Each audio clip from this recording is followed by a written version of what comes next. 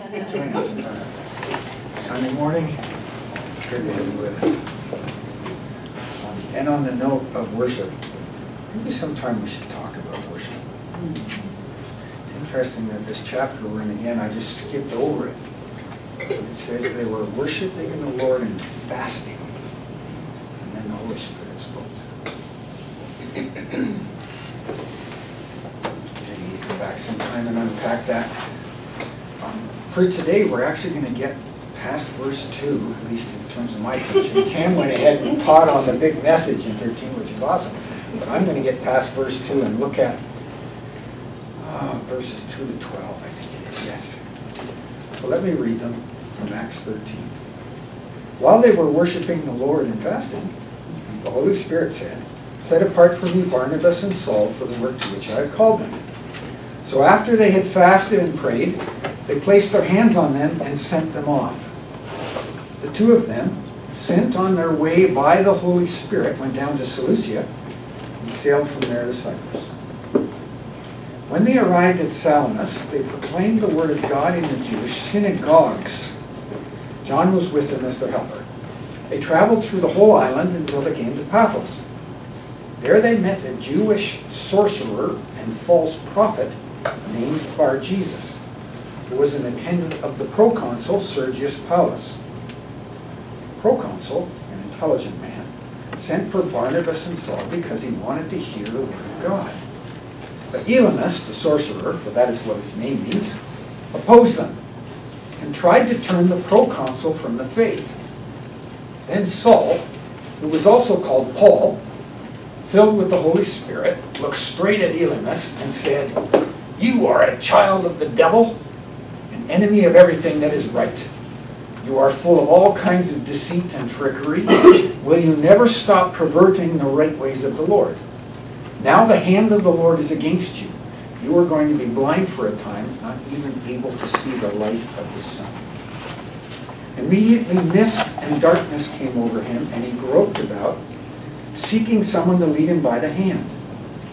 When the proconsul saw what had happened, he believed, for he was amazed at the teaching about the Lord. Interesting idea of teaching there. Okay, that's the scripture. So my title is Power Encounter. We have this going on. The Holy Spirit in Paul comes up against another kind of spirit and ambition in this sorcerer. So a little bit of context as always. So remember Paul and Barnabas. Barnabas has gone after Paul to bring him to Antioch, and that's where they are. Prophets and teachers with the group there. They've been teaching for some time. And now, those there in prayer, worship and fasting, hear the call of the Lord to send these two out. So they head down to Seleucia, which is the port city. Antioch's just in from the coast. It's about 25 kilometers to get to the port of Seleucia. And then they jump on a ship, about 100 kilometers to sail to Cyprus. Cyprus was Barnabas' home. That's where he came from. We're told that back in chapter 4. So they head back to his home turf, which is interesting. First mission, familiar territory, at least to him. As far as we know, Saul had never been there before. Overall, by the way, this intrigues me. The estimate is that Paul covered about 20,000 kilometers on the trips that we know about. Some of that was by ship, but a lot of it was with these 2 feet. I mean, we think about missionary journeys and we stop and go, ooh, they had to get there. There was no easy way unless you were really well off, and then of course you'd have some kind of carriage, chariot or whatever. So lots of it was walking, perhaps 30 kilometers a day. So they had to get somewhere. That's basically what they did. So they land on Cyprus. They're in Salamis, which is a major city at the time. It's about 150,000 people, and it has a substantial Jewish community. So when it says synagogues, it means plural. There are multiple synagogues in this town. Then they travel across the island, Salamis to Paphos. It's It's about 175K in total, and there's other cities in between. It says they preached the gospel as they went. What's quite unique about this account is it doesn't say anything about what happened. And it's, the rest of the book is all about what happened. It just says they did it. It doesn't say whether they were well received or poorly received, whether the Jews, some for and some against, which is what happens going forward if you go through the rest of the book of Acts. All we know is that Saul and Barnabas, they traveled and they spoke. And it strikes me as so unusual that no record is given us of what happened, that I wonder if very much happened.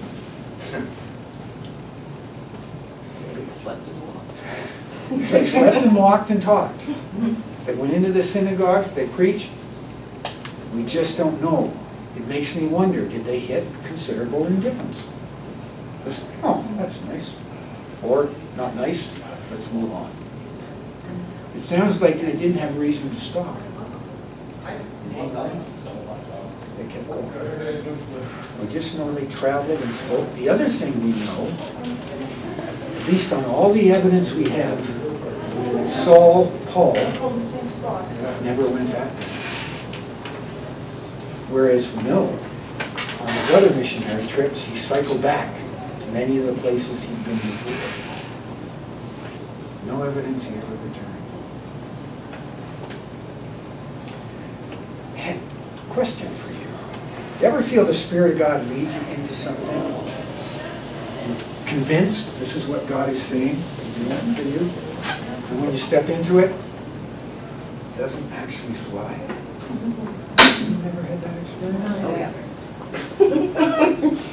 Life is good. Now, we don't know that what happened here, but let's say the silence is deafening.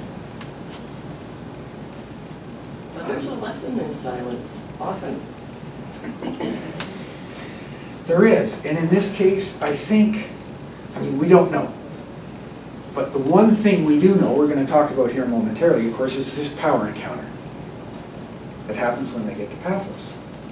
But I just want to say this about this experience of feeling called, you step out, you're convinced it's God, and then it's like,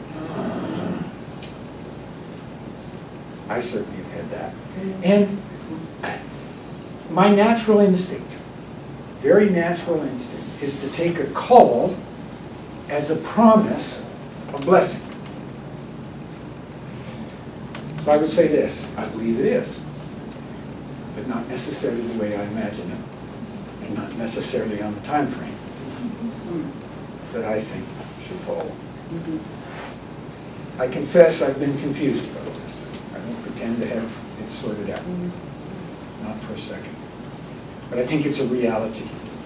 God calls us into things, and that doesn't mean it's just all going to be a slide. He's teaching, training us. Even in the things that don't go the way we think they should because we heard his call. And he's also, of course, training us to follow the call regardless of how it plays.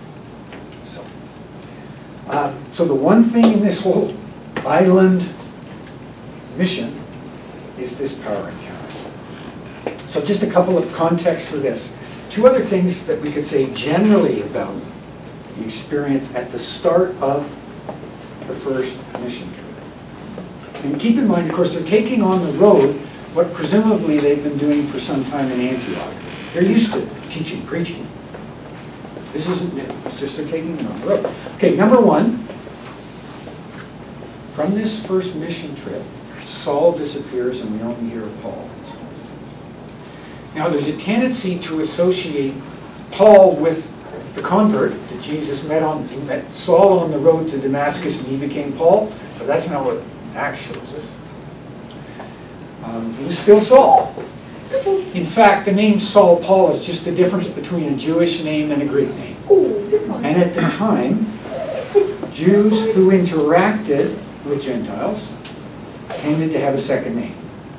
A Gentile name, a Greek name that was recognizable, or Roman name, if you like. And that's exactly what Paul was. It was Saul's Roman name. So from now on in the book of Acts, we don't hear Saul used again. It's just Paul.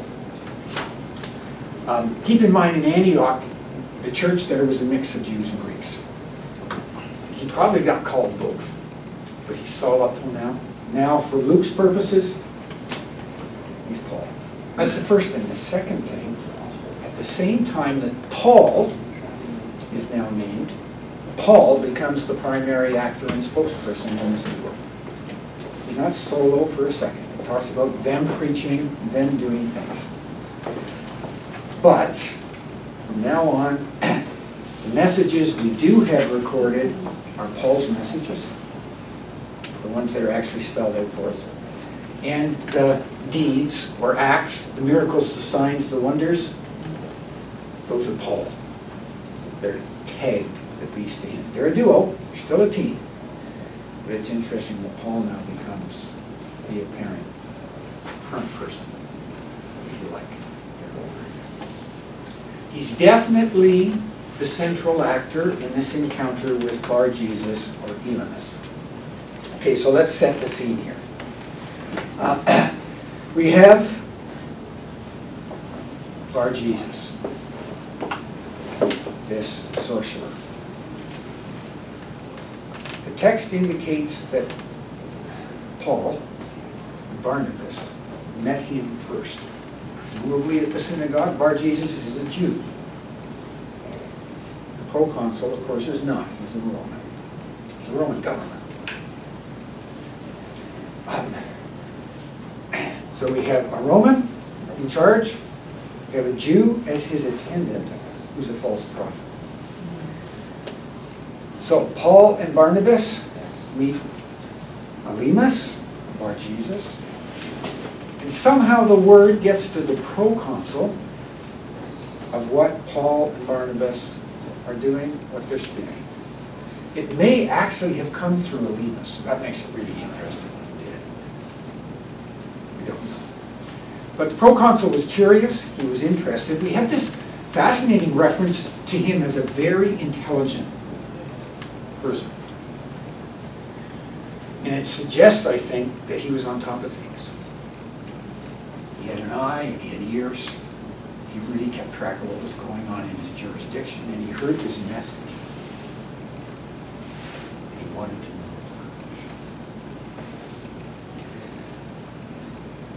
more. Bar Jesus, it looks like he probably introduced Paul and Barnabas to proconsul, but then didn't like the indication that the proconsul was going to listen to these guys.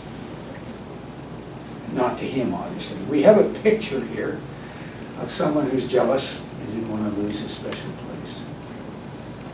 He was an attendant to the proconsul. He had his ear in some fashion. Didn't want to lose that.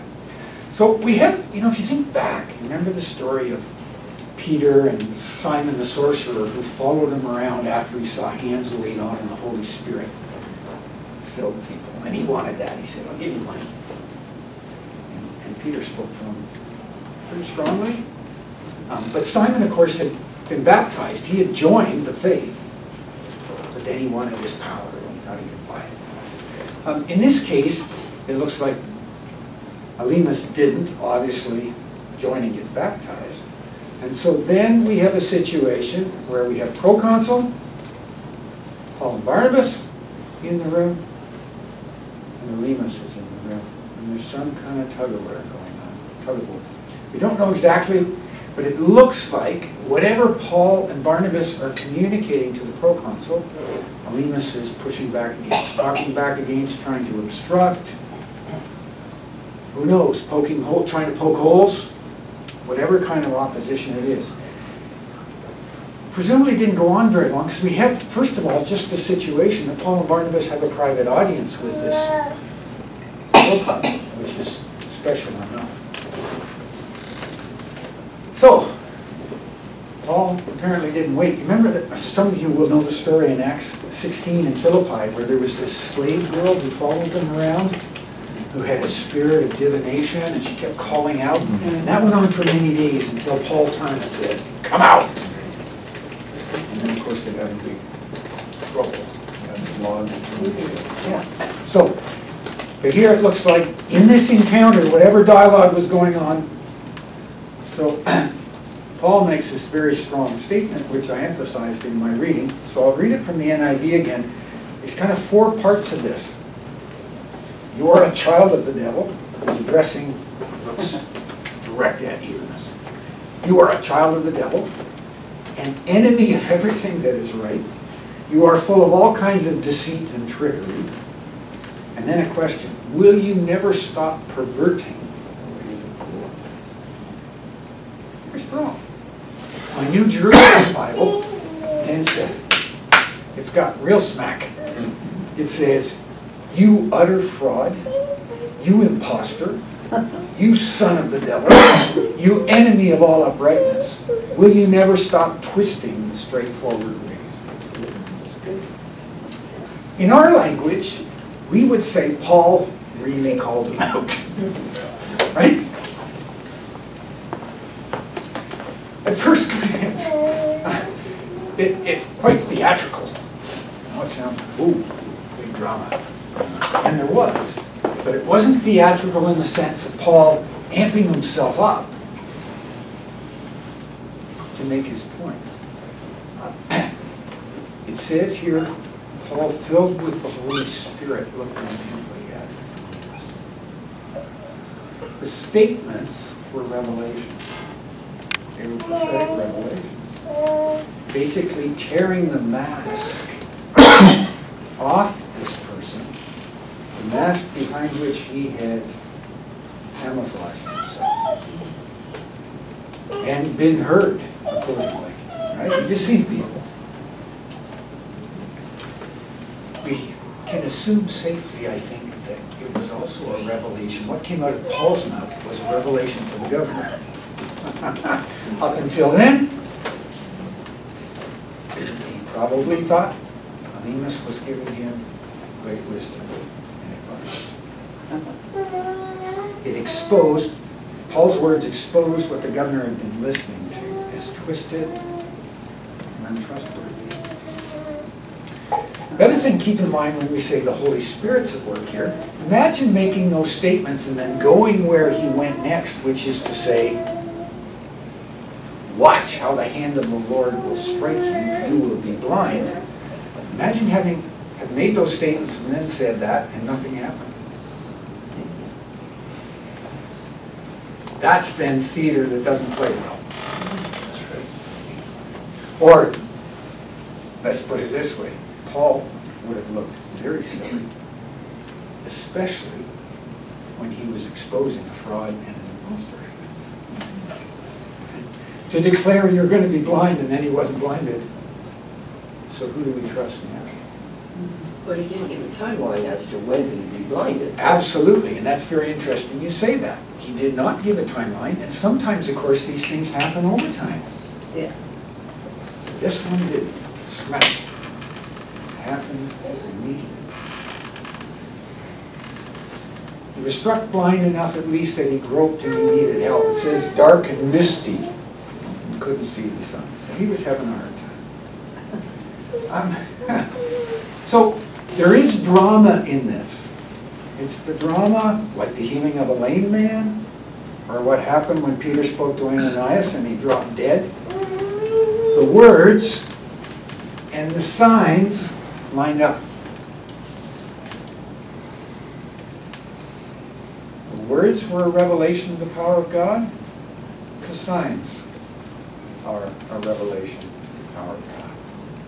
And again, it can only be possible because Paul was filled with the Spirit. He had boldness, and he had revelation, and he had authority.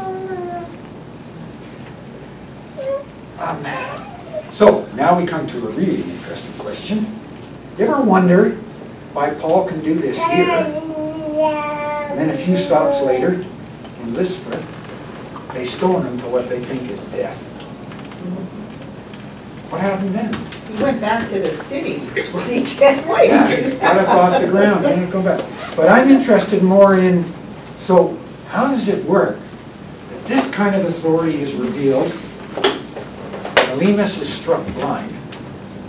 But on another occasion, Paul gets stoned and they think he's dead. They leave him. And when he gets up, it appears to be a miraculous recovery. And as you say, he goes back to the city.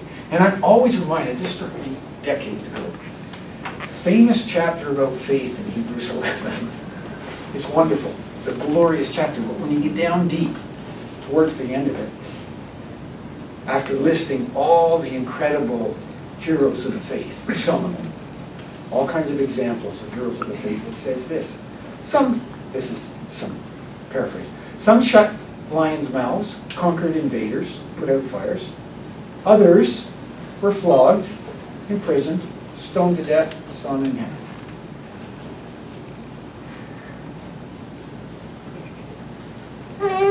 So, simple conclusion I draw.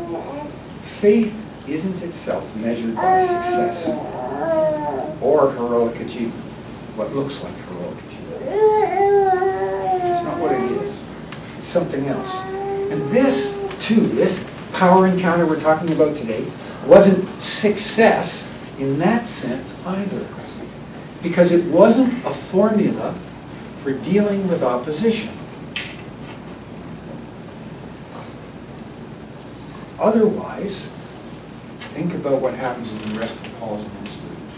There would have been a pandemic of blindness in Asia Minor. If every time someone opposed Paul, he said, the Lord is going to strike you blind. Big chunk of Asia Minor would have been able to see. Right? Yeah. Then they would have run from him in hordes when they heard that he was coming. So. Believe or be blind. Right? But that's not how God works. There's times, this is an intervention. By the leading of the Spirit, Paul was given authority. It's not a formula. Or he would have pulled it out of his pocket all kinds of times. Because opposition was the name of his life.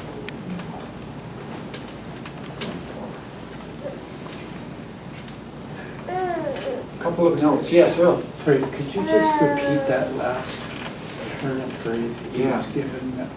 So, Paul's experience going forward is opposition. Followers, yes. Believers, all kinds of people came to Jesus and trusted.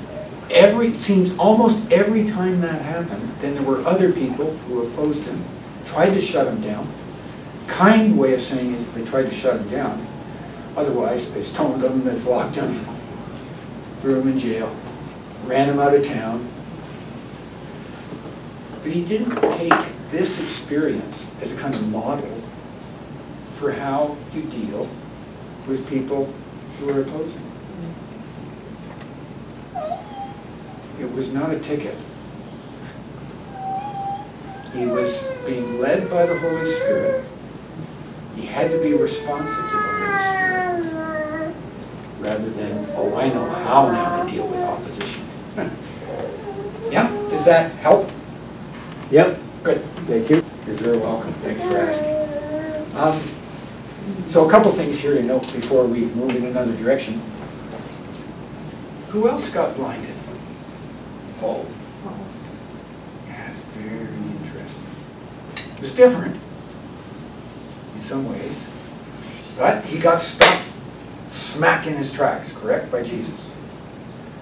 I wonder if there was some persecution there, like he says, Paul, why do you persecute me? And he just needed stopping, he needed shutting up. I wonder if our Jesus needed the same kind of wham. Yeah, and think about Saul at that point, we call him Paul. His experience prior to that, of course, he was an opposer. He was the principal opposer. He was the guy standing in the way of the gospel, persecuting Christians. The way, as it was known at that time. So that's interesting in this account. Paul had this experience himself. And it makes me wonder if Elymas was being called to repentance. At the same time, we don't know anything that happened after. It just makes me wonder. I vote yes. Sure. Yeah, we don't know, but sure. And then the other thing, the proconsul. Second thing I wanted to say. So what did he learn? Oh, in this one. Well, first of all, he learned the good news about Jesus. We can safely assume that Paul and Barnabas were communicating the gospel about Jesus, the one who came. The message that then we have later in the chapter in another location. He also learned that this Jesus, whom Paul and Barnabas was preaching, wasn't just a story or an idea. He was alive, he was well, he was powerful, and he had authority. The sign, and I emphasize that at the end of the reading. Let me go back to the text quickly. It says, when the proconsul saw what had happened, my New Jerusalem Bible says, proconsul saw everything that happened. He believed, for he was amazed at the teaching about the Lord. So teaching here, it suggests it includes both the words and the demonstration of power, which is Jesus. It's exactly what Jesus' ministry was about. Words, demonstration of power.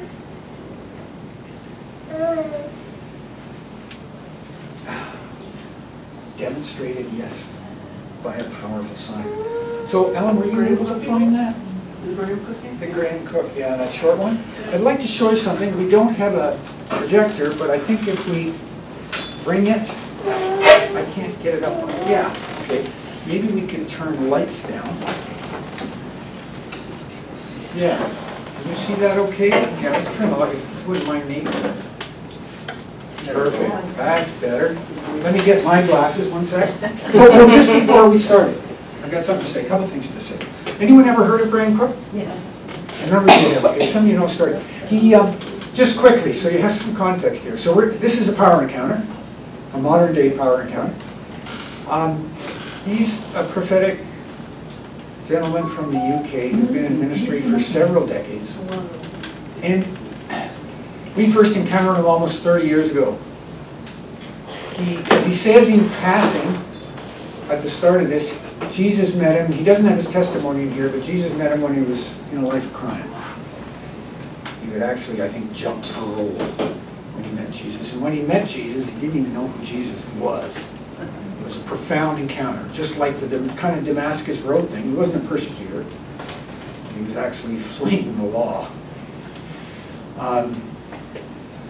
And a relationship began that was one of dialogue. I've run into a handful of people in my Christian experience of now many decades who have that kind of, just like talking with Jesus. I think it's open to all of us. I think some are gifted in certain ways too. He has a powerful prophetic gift. The other people I know have this. So this is a story from his early ministry. His first mission trip, by the sound of it, which is also an interesting parallel, he makes no reflection on the text that we were looking at today. But I had seen this quite some years ago, and as soon as I got delving into this text, I thought, oh, let's just see, and then we can talk about it, okay? Oh, one other thing that maybe, no, let's leave it. Let's just watch it. We'll deal with it after.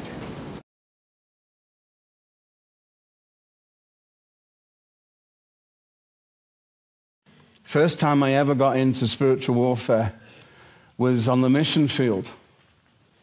And I was out there with 4 Baptist boys and a Methodist. And me, who got saved out of a crime family.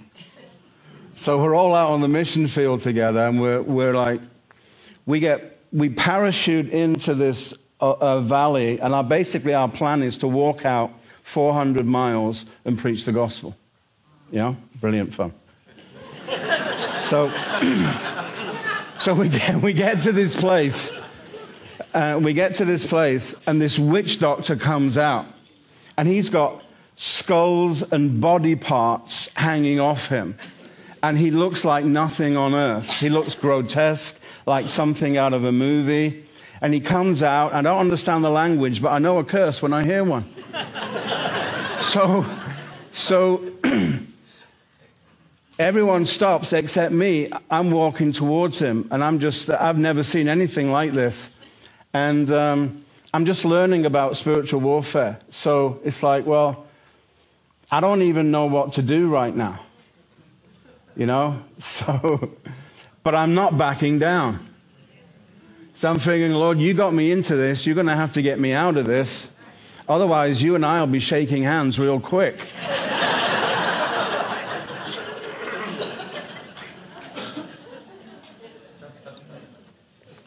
So he's moving towards me. He's shouting and so on, and the whole village is cowering behind him.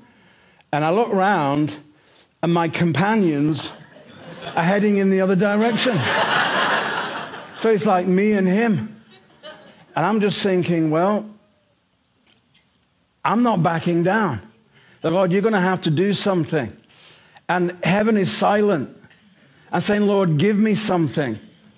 And the only thing that pops into my head is when I was a kid, I used to go to a place in a northern town in England called Liverpool, to a place called the Cavern, where the Who, the Beatles, the Rolling Stones, the Kinks, and all those guys, you know, they were all young guys playing homemade instruments, and I would just go, and it was great fun. And I used to buy Mick Jagger a pint of beer, because that's what we do in England. And so all I can remember at that moment is Mick Jagger singing, "I Can't Get No Satisfaction." It's the only thing that pops into my head. So I'm thinking, I haven't got anything else, so I start doing the whole Mick Jagger thing. It's, you know, when I'm driving in my car and a voice comes on the radio telling me more and more about some useless information supposed to drive my imagination, I can't get no. And that's all I'm doing. Satisfaction! He takes one look at me, he screams out loud, and he heads for the hills and was never seen again.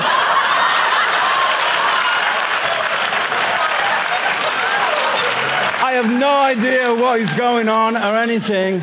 And I stop and I say to the Lord, what just happened? And all I can hear is the sound of him laughing.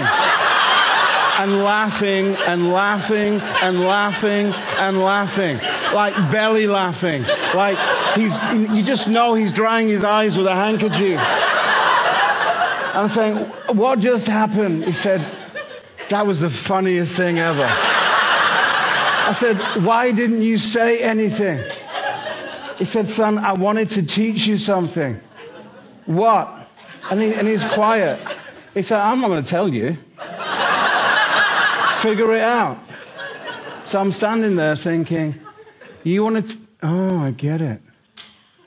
I could have the spirit of stupid on me and still win. I could be as dumb as anything, and I'm still strong enough to overcome something demonic. I get it. Your majesty covers everything. I get it. I get it. I have no idea why I told that story. Except it was fun. So, I like that, the power of stupid. well, I love it.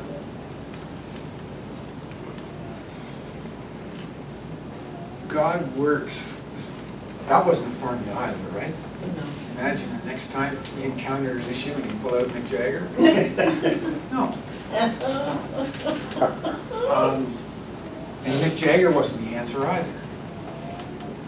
As he said in the punchline, the answer was God. And God can come through all kinds of things. And he does. Amen. Comments or questions?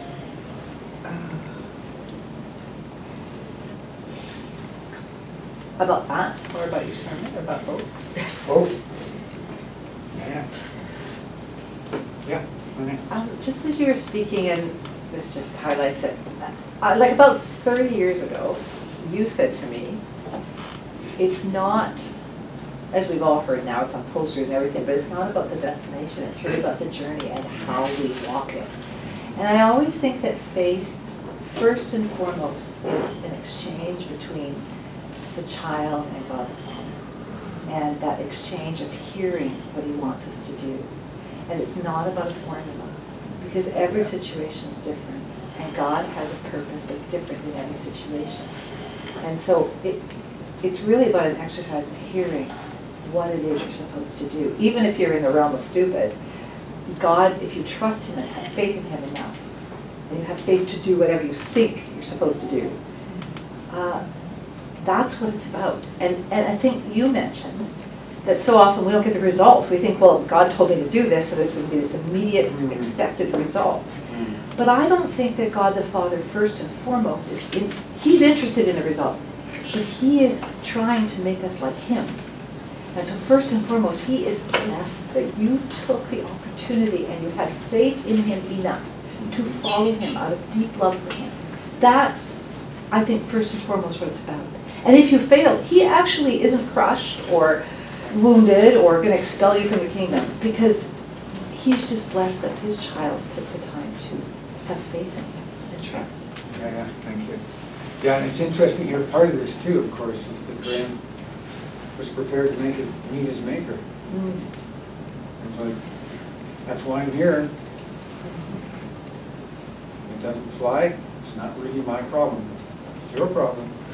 And that's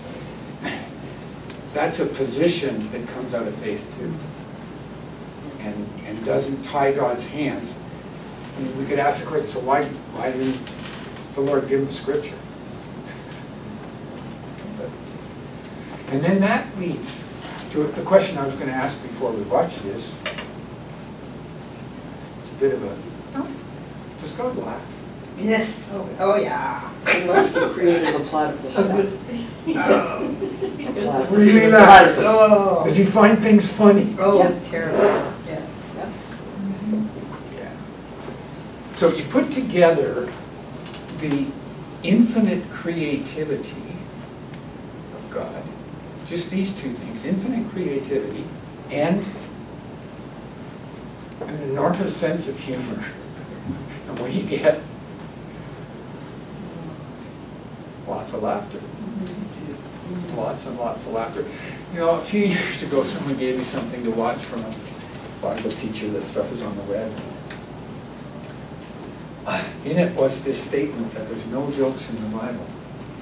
I thought about it. I thought, yeah, I'm not aware of anyone saying, have you heard the one about?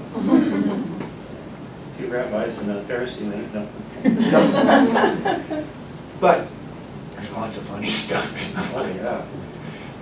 Well, if we're created in God's image, I have to think that he gave us the gift of laughter for a reason. And if we're created in his image, it would it would stand to reason that he is able to laugh, because we're able to laugh. We're able to find light in humor, even at some of the darkest things. So yeah, I think God laughs. And like I said, he created the platypus. That has to create laughter. That is the strangest thing. Okay, Margaret. I'm going to I have a power encounter with God, a real power encounter.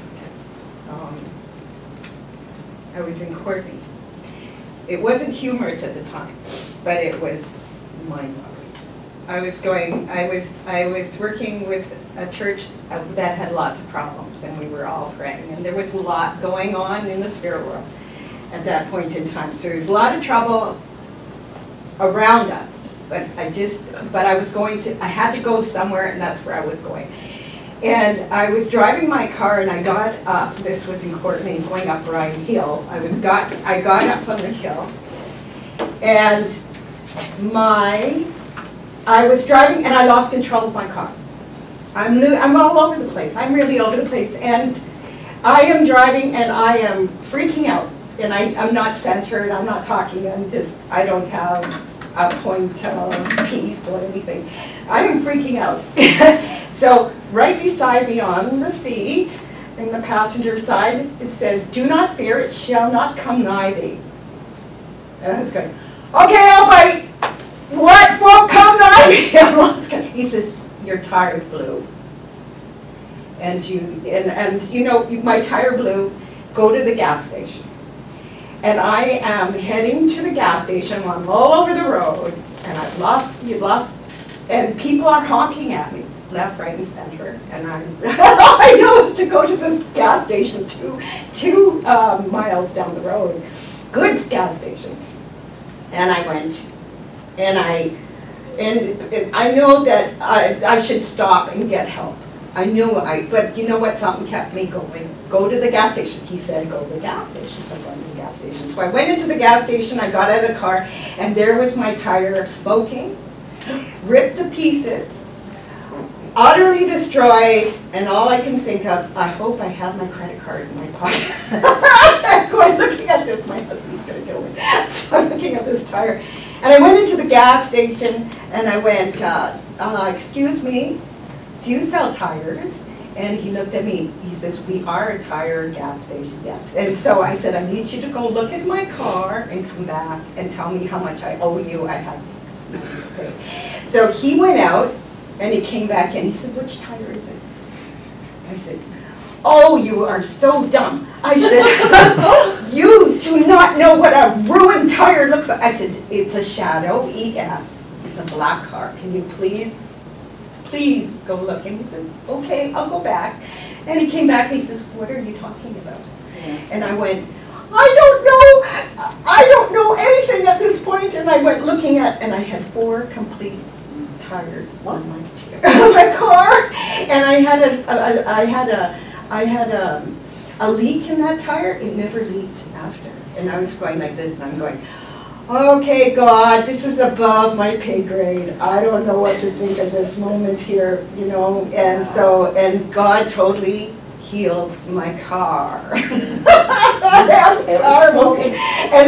And I'm talking to this guy as though I'm gibberish. I lost my sense of, you know, oh my God. And he's looking at me like I imagined the whole thing, but I know in my heart, with all the cars honking at me, and what I saw, that my tire was totally destroyed and shredded and smoking, and it had asphalt on it, that God totally healed my car. And I was totally overwhelmed. Sorry.